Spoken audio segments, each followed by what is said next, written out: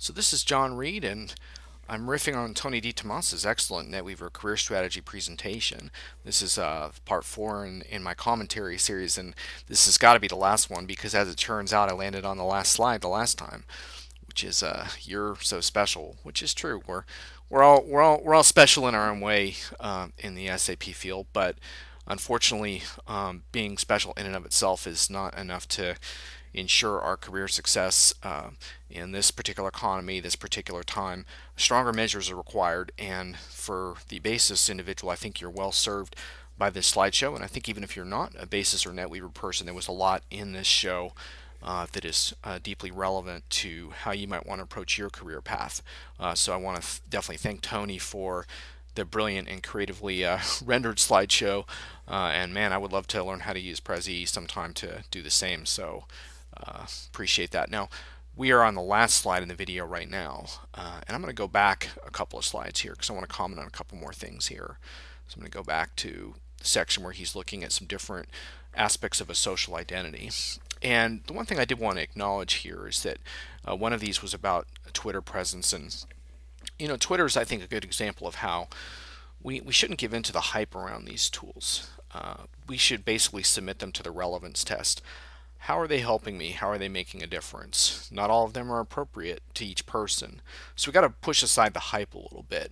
And also, as important as it is to make an impact on the community and feel good about your work in that sense, you want to find areas that you truly care about and not kind of force yourself down a road just because someone like me says this is how you're going to improve your career or you're standing in the SAP community. I would recommend taking it much more internally focused in that sense. Find out what really drives you.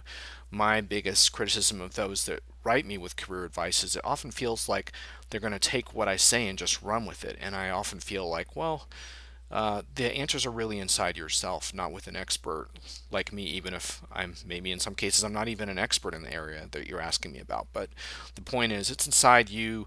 It's about what drives you professionally, and it's about tying as much of that together as possible instead of treating SAP as your day job, going through the motions, and then finding your true passion outside of SAP. I would caution against that. I would not to say, I mean, heck, I'm in a local musicians group and all that kind of thing, and I don't bring that work into SAP very much. But the point is, bring some of that passion into your work in SAP. Find a soulful way of being involved, but also respect the fact that company cultures are different, and you may not want to be the one pushing the envelope in your company. A Twitter presence in some cases is banned in some companies, so if you find yourself in those situations, you can't move forward with that.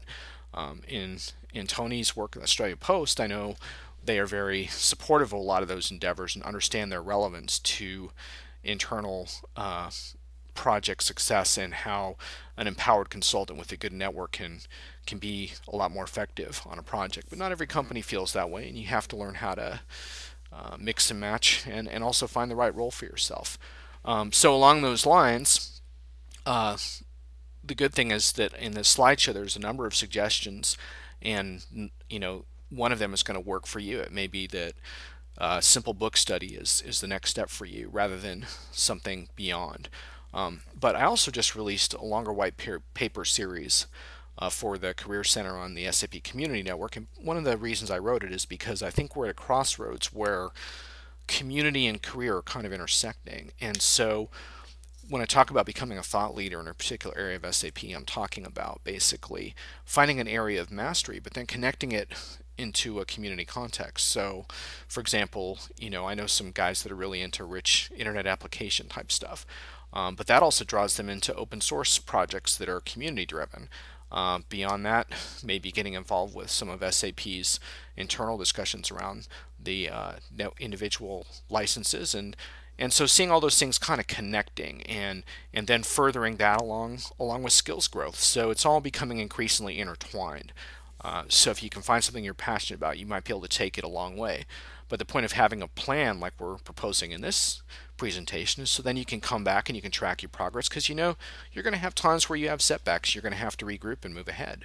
But I hope this slideshow presented you with some inspiration. I want to thank Tony again for doing it. And once again, be brave, treat it like an adventure, and stay special. This is John Reed, johnerp.com.